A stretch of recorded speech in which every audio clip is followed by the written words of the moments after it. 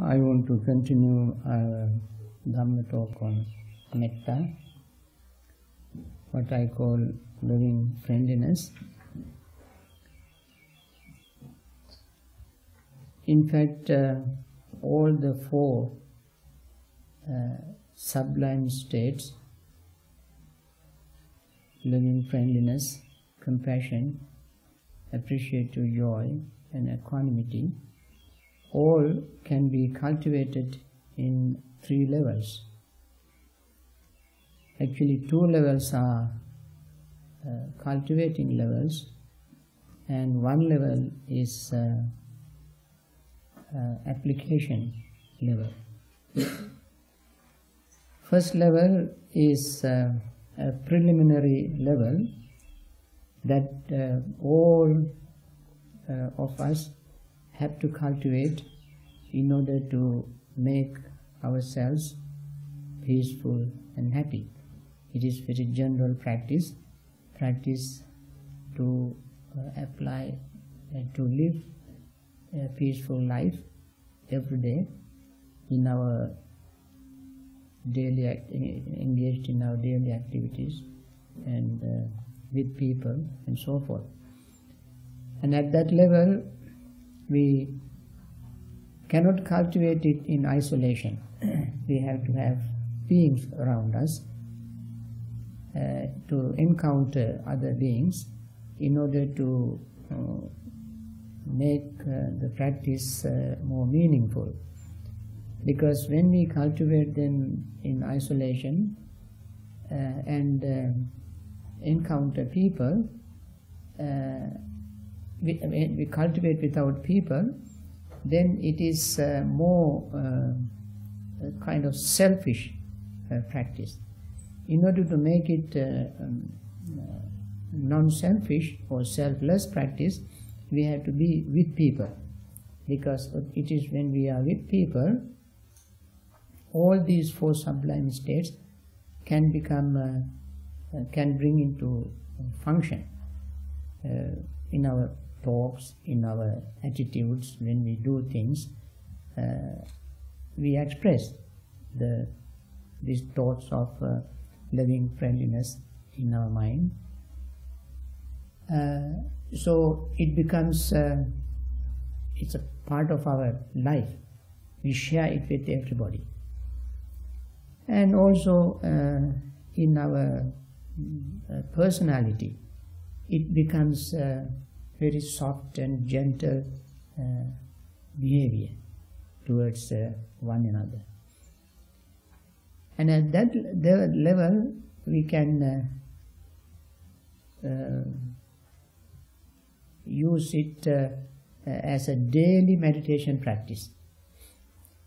In fact, this is the meditation that most people do very easily.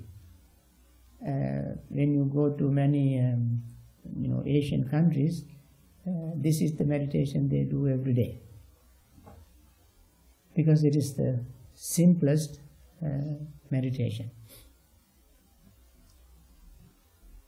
That is, of course, still a superficial level.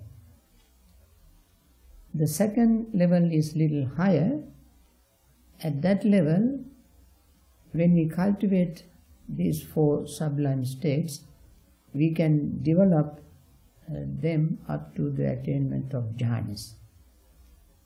First 3, loving kindness or loving friendliness, compassion, appreciative joy, can when we practice them, we can develop them up to the 3rd jhana, 3rd absorption, concentration.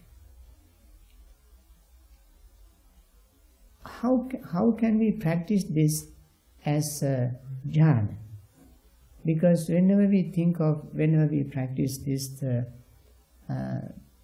loving friendliness and so forth, beings coming into our mind. All kind of beings, human, non-human, and so forth. And therefore the scope is very wide, endless.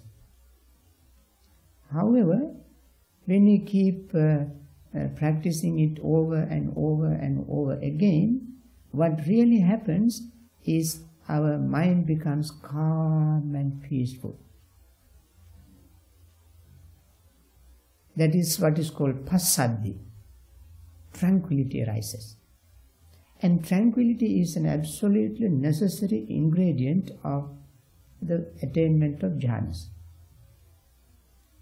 Passaddhi.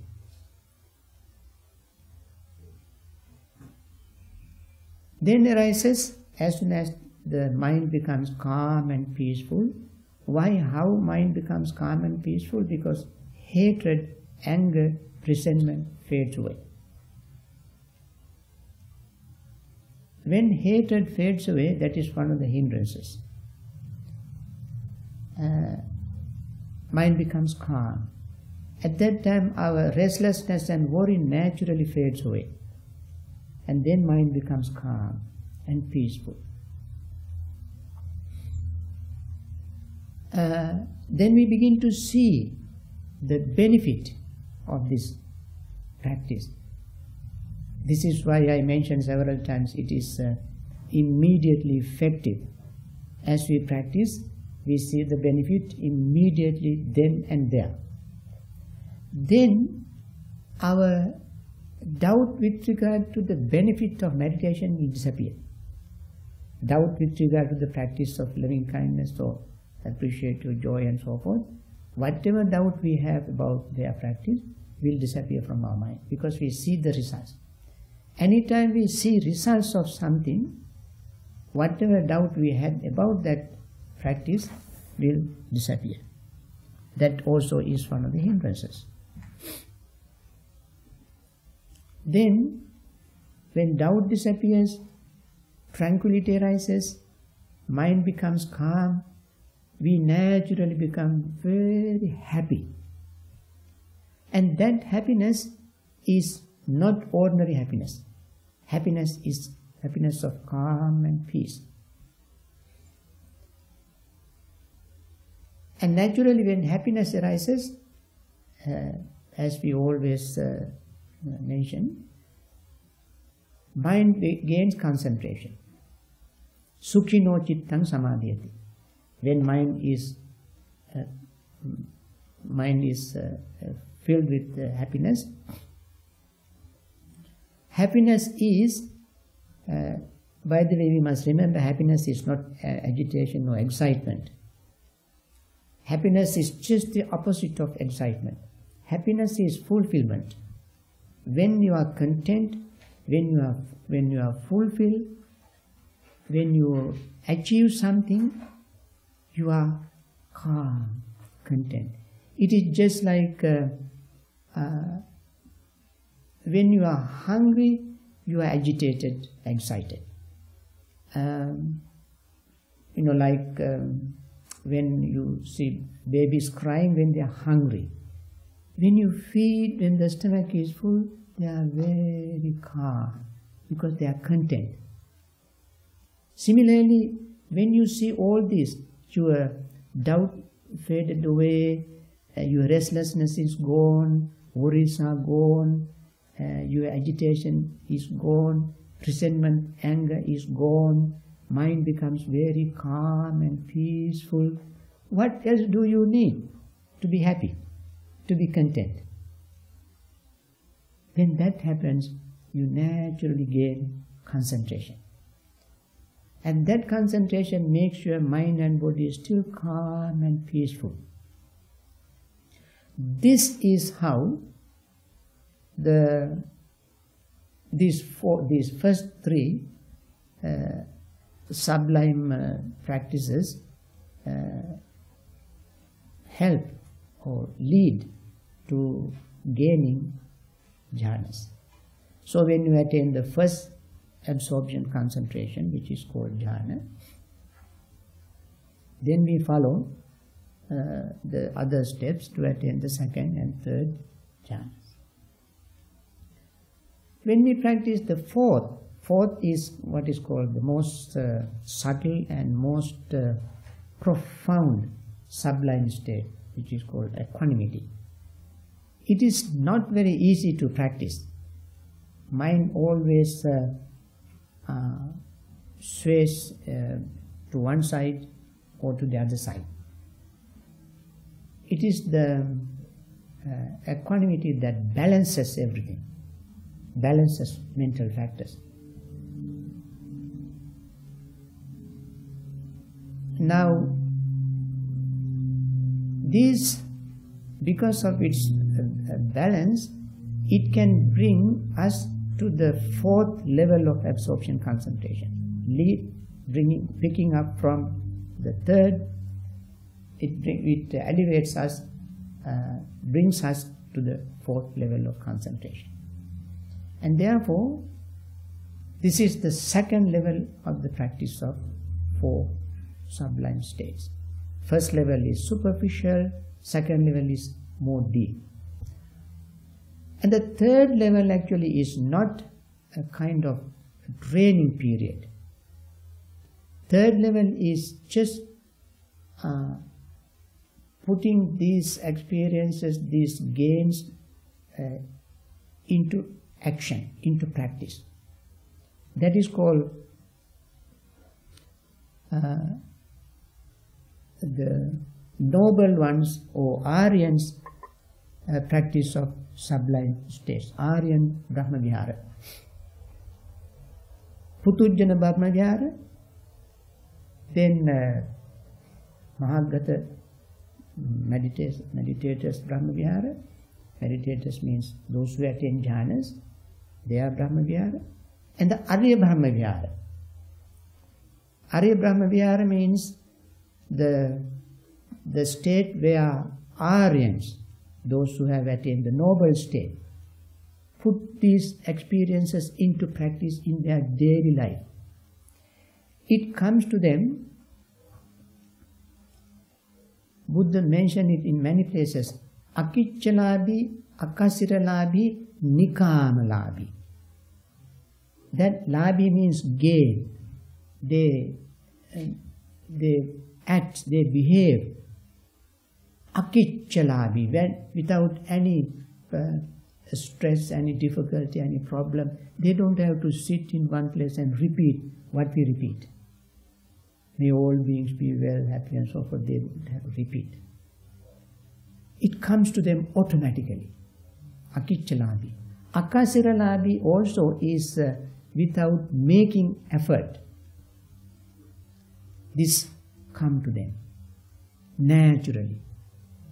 Then Akicchalabhi, Akasiralabhi, Nikamalabhi. It flows into their mind. Just like air goes into our body, or air penetrates our pores in our body, it just passed through, just air passed through the body. These 4 sublime states pass through their mind. That means it comes to them just like natural breathing. And therefore, whenever we think and talk about an Aryan, we automatically assume them to have these 4 sublime states all the time. Yet they will never be in a state of prejudice, bias their mind, because their mind is always equanimous. There never will be a moment with anger, disappointment, hatred, because these all are gone because of the attainment of enlightenment. So, loving friendliness is just pouring out from their behavior. They don't have to make any special effort. People love them because they love all living beings. Their compassion is always there. They don't have to wait for a certain situation to arise for their heart to melt. For an ordinary person has to see some painful situation, suffering situation, for the heart to melt, to develop compassion, to be compassionate. But they don't have to do that. It comes to them automatically. even without seeing suffering beings. Because they know all those who have not attained enlightenment are suffering. And therefore they don't have to see anybody, they don't have to encounter anybody having special pain and suffering. Because they know everybody who have not attained enlightenment is suffering. And their appreciative joy is also automatic. Whenever an enlightened person sees somebody striving to attain enlightenment, they give all encouragement, full support. When they hear anybody else has attained little bit of enlightenment, they are the ones to first to rejoice it, to be happy, because they don't have jealousy. That comes to them automatically. Then their equanimity. When they see the world in a very chaotic situation, they have their loving friendliness, they have their compassion, they have their appreciative joy. Even if they use all of them in their fullest capacity, they cannot eliminate all these sufferings in the world, all this chaos in the world. They cannot. At that stage, they remain equanimous, maintain equanimity. Ordinary people cannot do that. No matter how much we practice loving kindness, compassion, appreciative joy and so forth, when certain situation arises, we emotionally react, get upset. When somebody may be very compassionate, and when that person sees somebody else ill-treating somebody, beating somebody, hurting somebody, trying to hurt somebody, try to kill somebody, this person, with full of love and compassion, will get upset. And this question arises very often in Dhamma discussions. People say, of course we practice loving friendliness, compassion, appreciative joy and so forth. Suppose in front of us, somebody who is a bully, beat somebody. What are you going to do?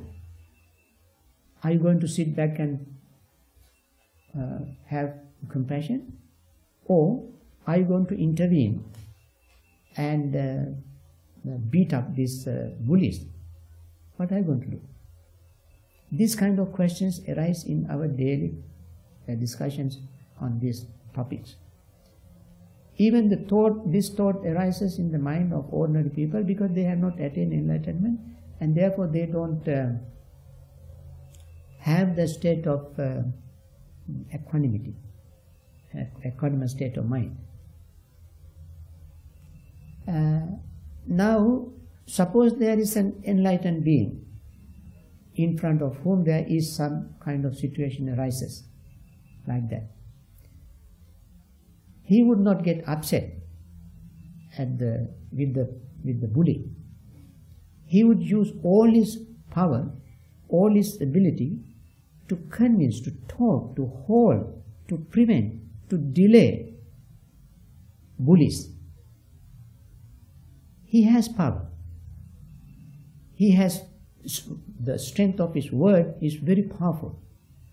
He can talk very gently, very gentle, kind, friendly, compassionate words has enormous power, great strength.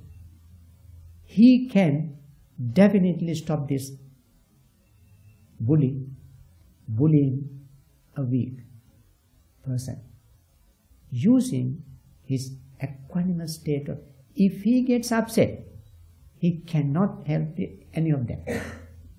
So the difference between the enlightened being's application of 4 sublime states and ordinary person's application of sublime states, 4 sublime states, is different.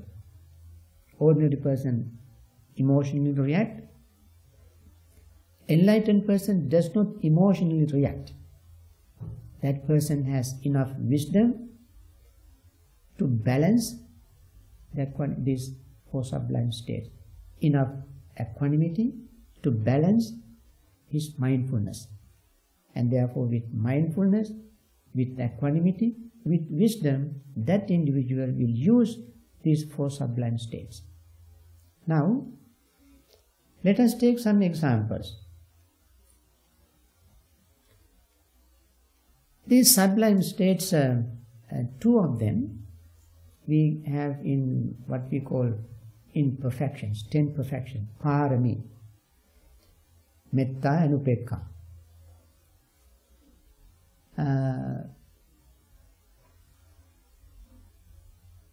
Appreciative joy and karuna implied even in the 10 perfections. How? When one practices loving friendliness, metta, the other two are automatically developing. You cannot develop only metta without compassion and appreciative joy. The one who has metta necessarily has the other two also. And therefore these two are not specifically mentioned in the 10 perfections.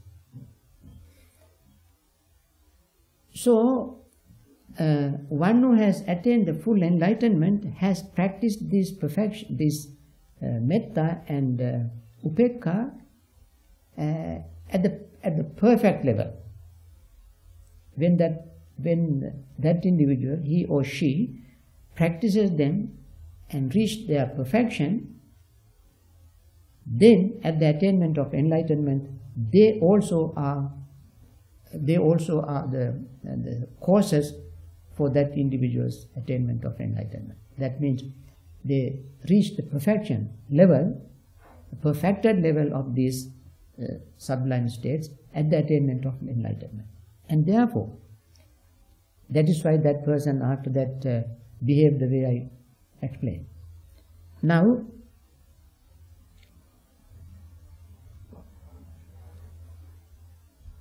when they practice,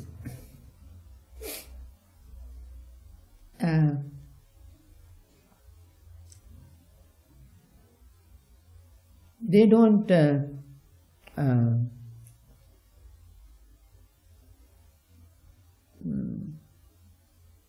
sit back and just experience and enjoy these things. You remember when the Buddha attained enlightenment, he realized the depth and profundity of his teaching. It's so difficult, very difficult, not just understanding. Understanding alone is extremely difficult, but putting them into practice is more difficult. Why? Because people are so engrossed with all kind of material, mundane things, and they don't care for this sublime, noble Dhamma. So he was almost reluctant to teach. But out of utmost compassion and love for all living beings, he came out and taught. As soon as he gained 60 disciples, he sent them away. And that statement there is a wonderful statement. He said, Charata bhikkhave charikan, bahujana hitaya bahujana sukhaya, atta hitaya sukhaya de manusanam, deseta bhikkhave dhamman, adi kalyanam, majje kalyanam, paryosan kalyanam, sadham, sabhyanjanam, paripunnam, keval parisuddham, brahmacharyam prakaseti. There he said, bhikkhus travel and teach this Dhamma out of compassion for suffering beings.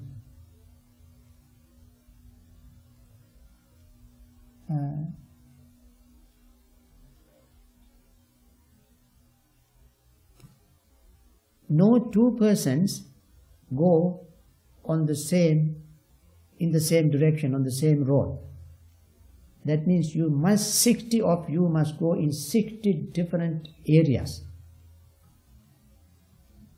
and teach this Dhamma with compassion, with love of loving friendliness,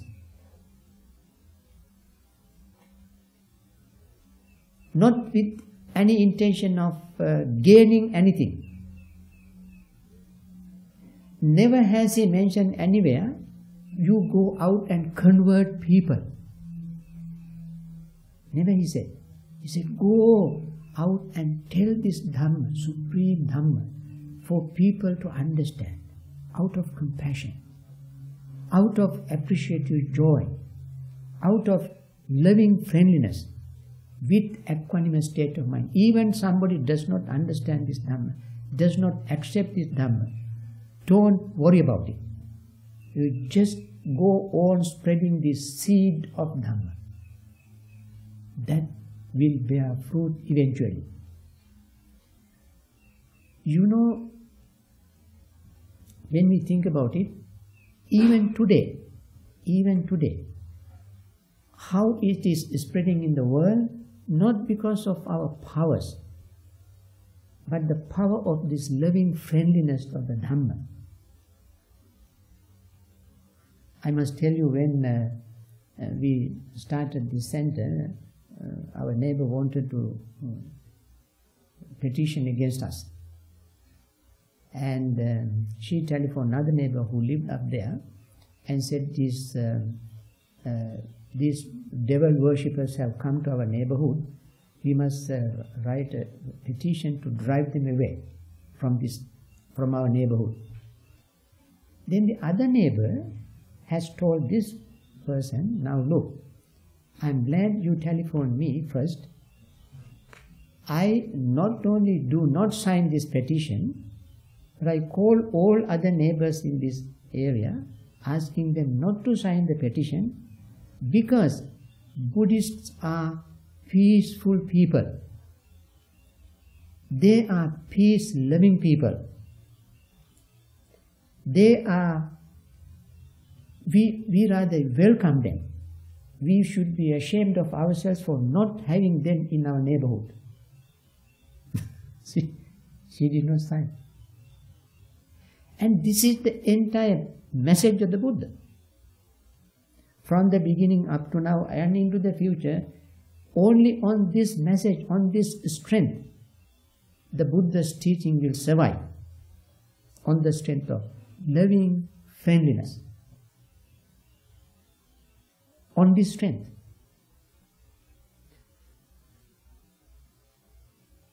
And therefore, Buddha knowing this, Buddha said, this is what you have to keep in mind. When you go out and teach this Dhamma, keep this message in your mind. And this is what is called the message of peace, and this is the happiness of peace, the taste of Dhamma. He mentioned in many places, the Dhamma has only one taste. Just like the water in the ocean, no matter from where you taste only one taste. That is the taste of salt. Similarly, no matter which part of Dhamma you taste, which aspect you experience, which aspect you read and study, you have this taste, the taste of peace. Upasama sukha. Upasama sukha. Happiness of calmness, peace, tranquility. So, this sublime, loving friendliness is the message, entire message of the Buddha. And he said, go spread this. No fight, no quarrel, no converting. Let the people practice it, understand it, accept it, live it, and attain that peace. So, 60 of them he sent. Out of compassion, out of loving friendliness, Buddha gave every sermon he delivered with this in mind. He delivered a sermon. It sounds very like a very powerful sermon. We call it, Buddha called it Aggikandopma Sutta, very long sutta. We read it in our Vandana book. And 1,000 bhikkhus were there. When they listened to this sutta, it is said that they all attained enlightenment at the end. Well, that is very beautiful. But then he gave another short fire sermon. That was a real hellstone or brimstone and fire, hellfire sermon. But the sermon was very short. When he was walking in a forest, he saw fire, forest fire. And then he stepped out of the road and sat one side with other monks. And then he said, "Bhikkhus, it is better for corrupt monk to burn in that fire and die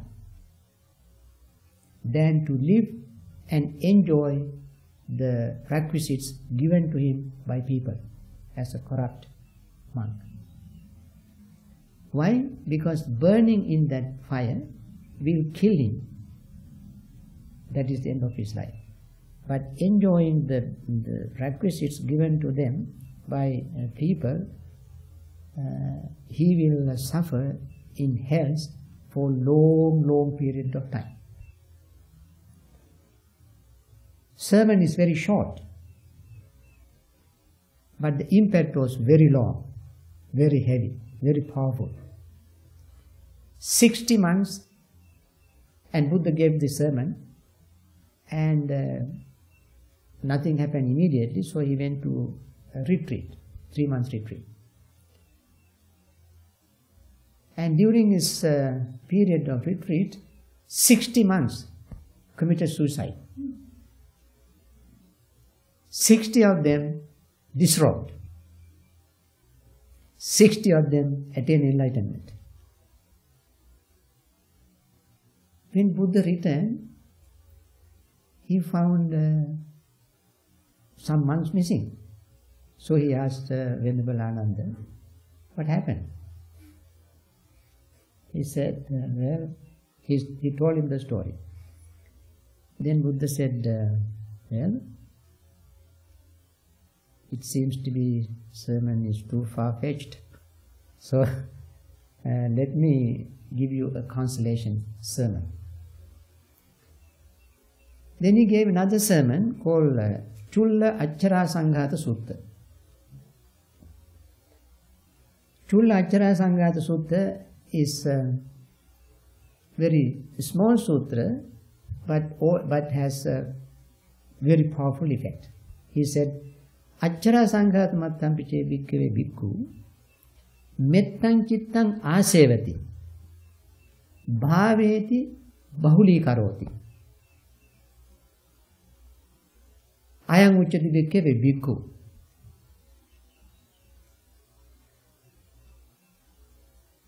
Arittang rattapindang bhunjati Sattu sasana karo ovada pati karo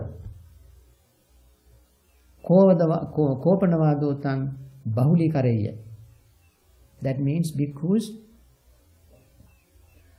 if a bhikkhu practices this loving friendliness for such a short period of time as finger snap, during the finger snap time, that means for a split second.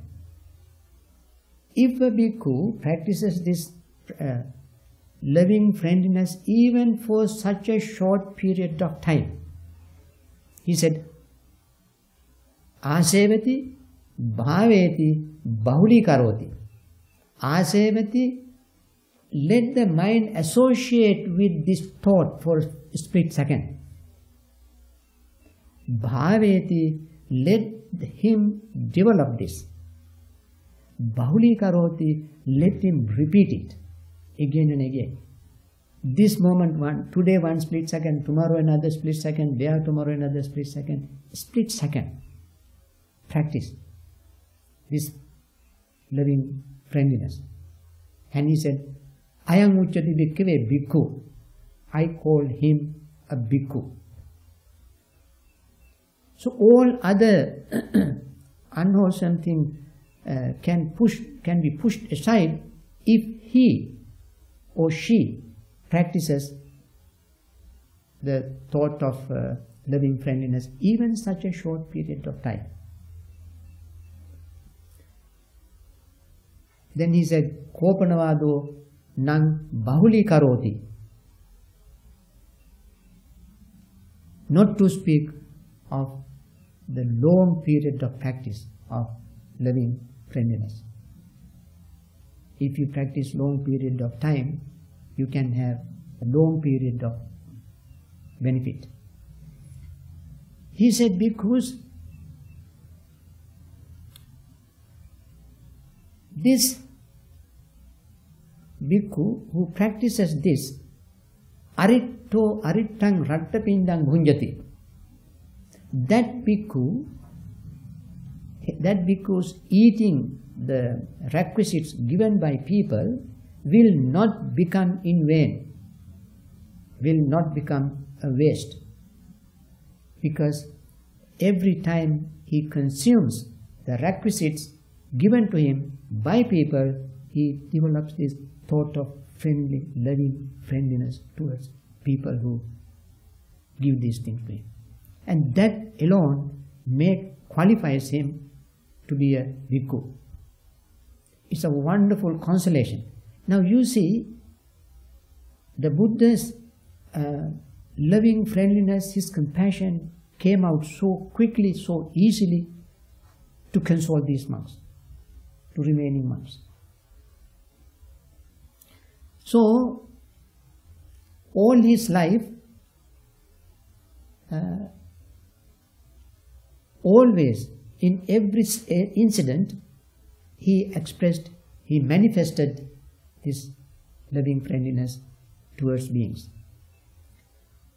There are many, many stories that Buddha, illustrate the way how this worked miracles. When he was going to attain enlightenment, all his paramis came to fruition.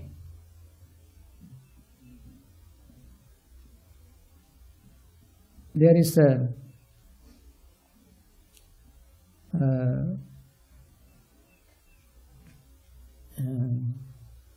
Nalagiri, an elephant. Elephant was Devadatta wanted to kill the Buddha. He made this elephant drink alcohol. He fed him with alcohol to make him very fierce.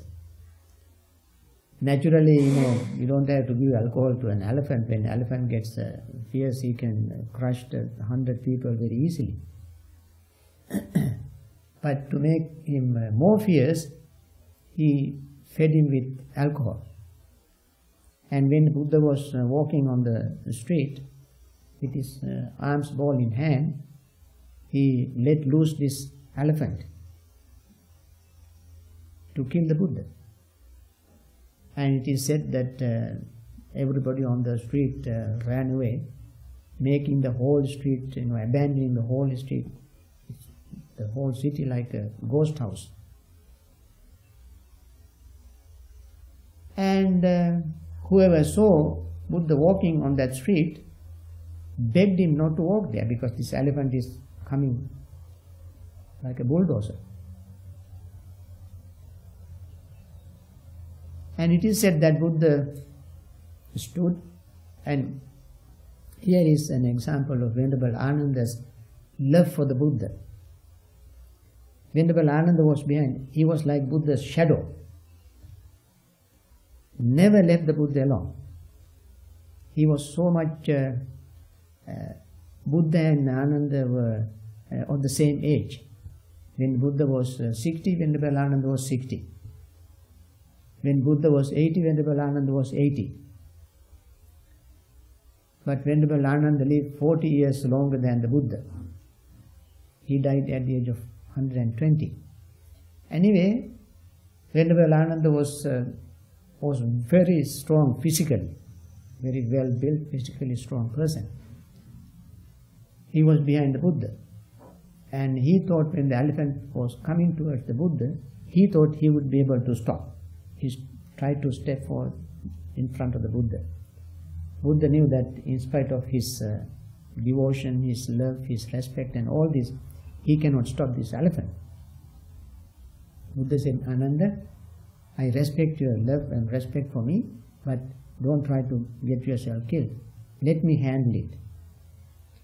So the elephant came with raised head, raised ears and raised trunks and showing his, furious appearance.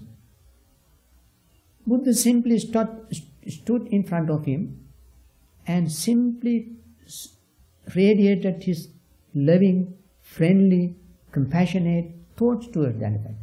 That's all he did. And this fierce elephant stopped right in front of him. And nobody believed it. It's so. It is, for us, it is a miracle. Not a human being can do that. Only one like Buddha who had perfected his 4 Brahma Viharas, perfected his perfections, was able to stop this elephant. And this is how they apply these 4 Brahma Viharas. When they perfect them, this is how they apply. At the right time, without hurting anybody. The elephant or the Devadatta or anybody, nobody was got hurt. He simply stopped with the power of loving kindness. With the hatred has no power. Anger has no power. You may use very vicious, mean things to do mean things with anger for a short period of time, but it will exhaust. The loving kindness never exhausts.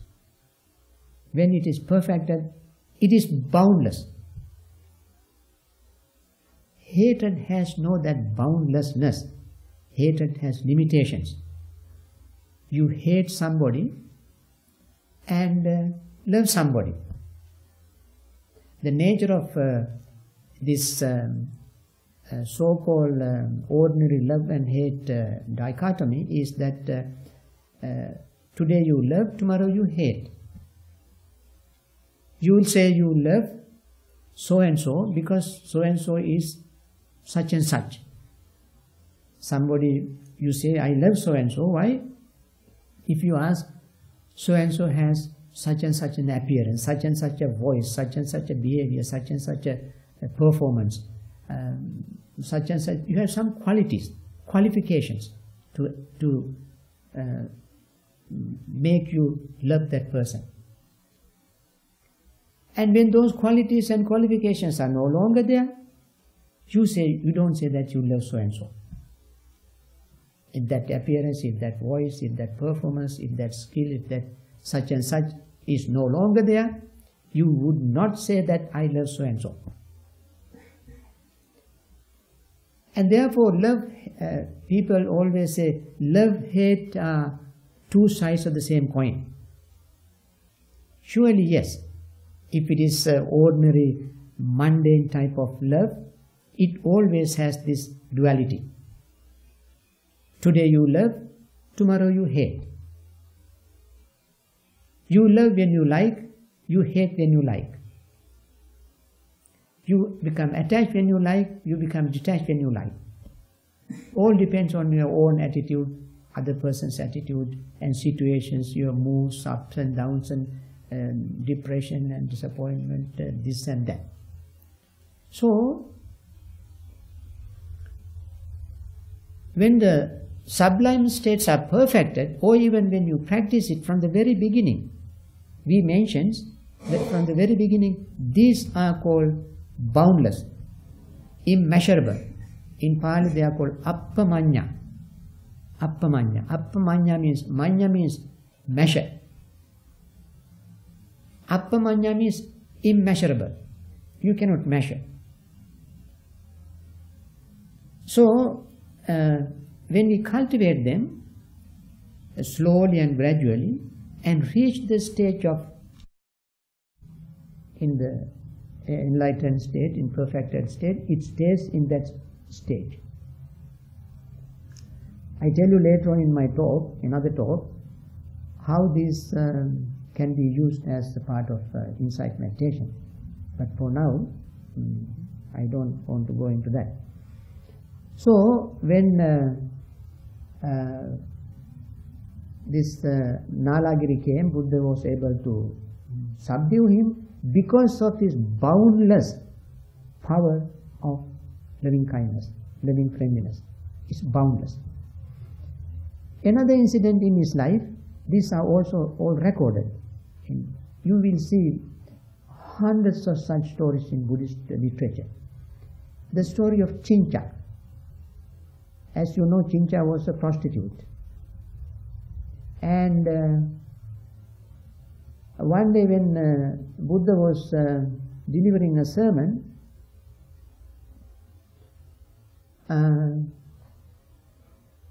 she wanted to insult the Buddha. She was, of course, was hired by Buddha's rivals and bribed her and told her to pretend to be pregnant. So she, bound a bundle of sticks to her belly and to make it look like pregnant, and put on a lot of clothes and so forth.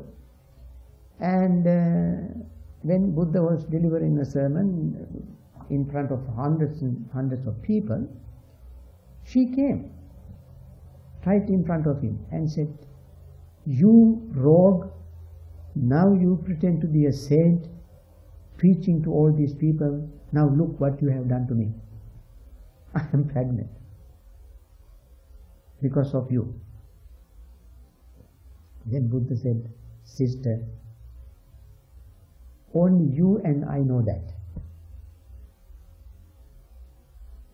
He was not upset.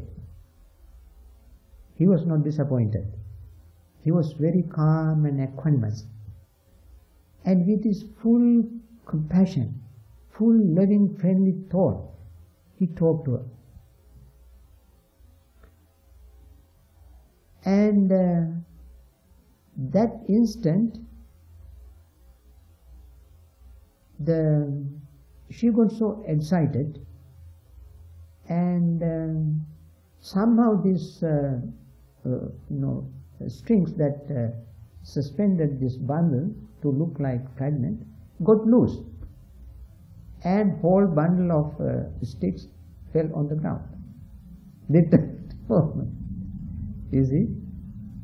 At that very moment, everybody came to know how wicked plot that was, and they all started trying to beat her. And Buddha stopped.